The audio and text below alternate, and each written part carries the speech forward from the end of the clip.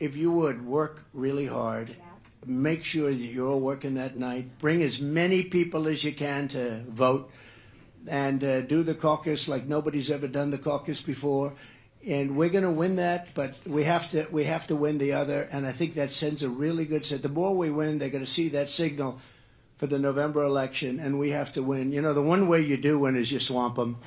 If you swamp them, there's a point at which they can only cheat so much. They will cheat. They're going to try and cheat like hell. It's so sad to see. It's so sad to have to report. But if we swamp them, and part of swamping them is winning the primaries in record numbers, and I think we're going to do that. I think we're going to do a lot better in places that normally wouldn't be considered Republican territory. But let's not assume that. And you look at your 5 or 6 swing states.